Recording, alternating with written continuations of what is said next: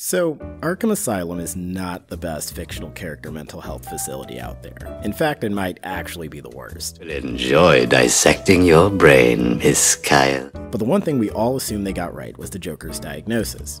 The Joker is a psychopathic, always chaotic evil clown who kills and steals strictly for the lulz. But it turns out, that's just what he wants you to think.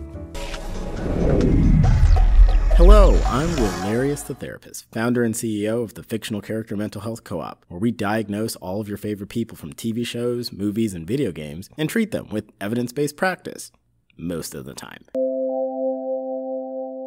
In our last episode, we welcomed Bruce Wayne to the co-op and showed that not only does he have a diagnosis of post-traumatic stress disorder, but put forth the theory that each villain that Batman defeats in the Dark Knight trilogy is a representation of one of the symptom categories of his disorder. But while the similarity between Ra's al Ghul and Batman is pretty easy to establish considering they're both angry men out for vengeance, the Joker is presented in the Dark Knight as the complete opposite of our new patient. Bruce is a traumatized hero obsessed with order and justice. The Joker is a psychopathic clown obsessed with chaos and mayhem, at least at first glance. What I hope to demonstrate is that not only is the difference between Batman and the Joker superficial, they actually have the exact same psychological issue. But first things first, the Joker is not a psychopath. For those of you who saw our diagnosis and treatment of patient Walter White, you'll recall that psychopathy is not necessarily the same thing as antisocial personality disorder. When it comes to ASPD, the Joker actually hits a pathological grand slam in meeting every single one of the diagnostic criteria. But ASPD has more to do with criminal and antisocial behavior than it does a person's internal personality. That's why it's a little easier to define than psychopathy. There are several different definitions of psychopathy that psychologists debate over, but all of these definitions have three personality qualities in common. These qualities are a lack of empathy, a habit of exploiting other people, and egocentricity. Egocentricity is just a nerd word for "'cause I love me. Now here's where we start to see that there's something wrong with psychopathy as a clinical explanation for the Joker in The Dark Knight. The quality that all psychopaths have in common is a strong self-preservation instinct. A psychopath is not necessarily violent or even a criminal. They're just less likely to be dissuaded by fear and shame when it comes to getting something that they want. But that's the thing. Criminal or not, a psychopath is primarily concerned with meeting their own needs. Burning money to make an ideological point, standing in front of a charging motorcycle, allowing a murderous man to point a gun at your head do not seem consistent with the egocentricity that you would expect to see from a psychopath. Now, to be fair, you do see self-defeating behavior from psychopaths, if they're exceptionally impulsive or have below average IQs.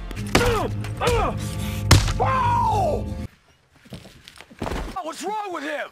But that is not the Joker. The bank heist and the escape from the MCU both demonstrate that not only is the Joker willing to delay gratification, but is a very intelligent planner. And before you say it, yeah, I know that the escape from the MCU should never have worked if several people in the Gotham Police Department had just done their jobs correctly. But remember, one of the most important principles in diagnosing people is taking into account their social context. And the Joker's social context is that he is a character in a blockbuster film, where highly trained professionals are all complete idiots for as long as the plot needs them to be. Derp, derpity derp. So, we can be reasonably certain that the Joker is not excessively egocentric, and thus we can be reasonably certain that he is not a psychopath. So if that's true, then what is he? My take on the Joker's diagnosis is based off of a fan theory that's rooted in the Joker's obsession with creating chaos. Looking at him in The Dark Knight, it wouldn't be that surprising if underneath all that clown makeup was M. Night Shyamalan. Some men just want to watch the world burn. This guy is obsessed with the twist. He's going to get the money back. He burns the money. He wants to kill the Batman. He loves the Batman. His whole time in the movie is dedicated to contradicting expectations. Therefore, even though he gives contradictory information about his origins, we shouldn't just assume that he didn't tell us. If, when we expect the Joker to speak about himself, he speaks in generalities, then we should look for where we expect him to speak in generalities to get information about himself. In other words, we shouldn't look for his origin story here, but here. You know what I noticed? Nobody panics when things go according to plan. Even if the plan is horrifying.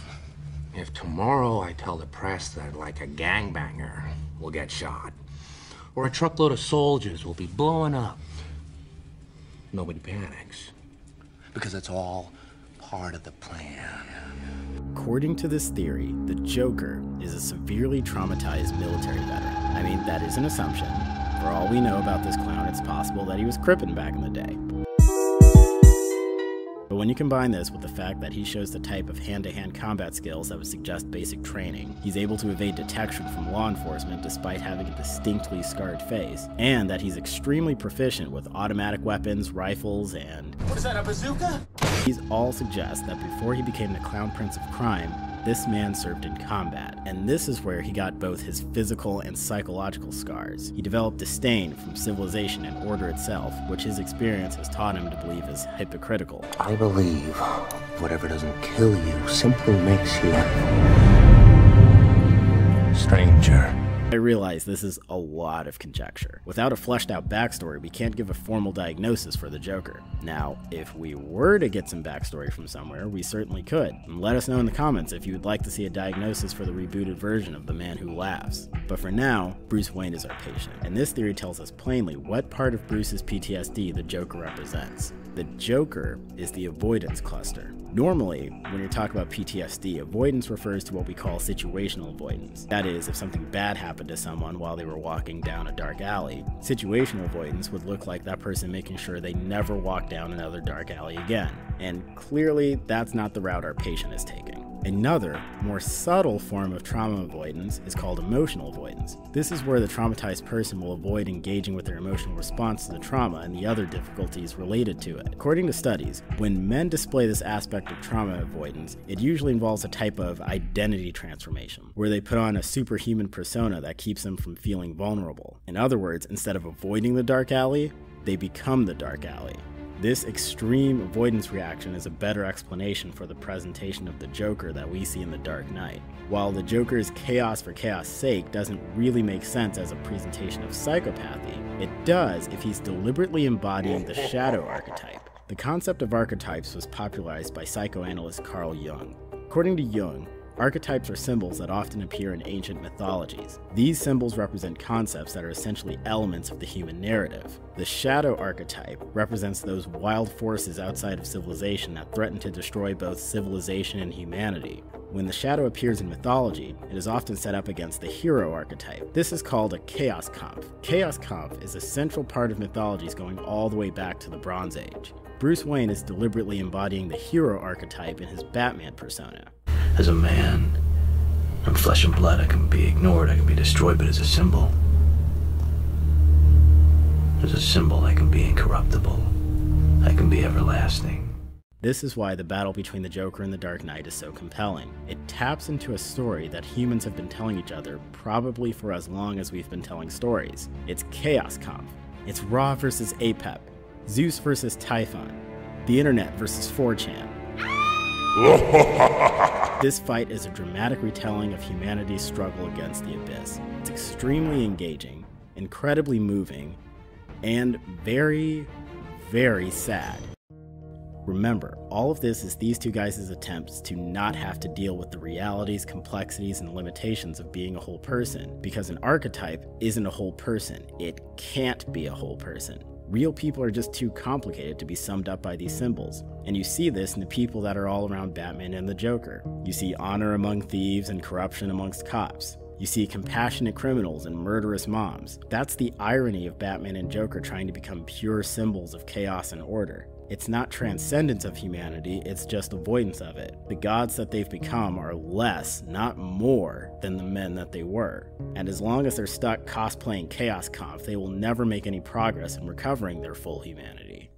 So, while the whole hero we deserve thing is confusing, as far as it concerns Bruce's particular problem with trauma, it's just what he needs to get out of this avoidance dance with the Joker. By deliberately corrupting the image of Batman, he prevents Batman from being the hero archetype. Granted, the way he does this kind of turns Batman into the dying god archetype, which lends itself to a messiah complex and comes with its own set of problems, but you know what? I'm gonna call that good because I'm Bruce Wayne's therapist and I'm in charge.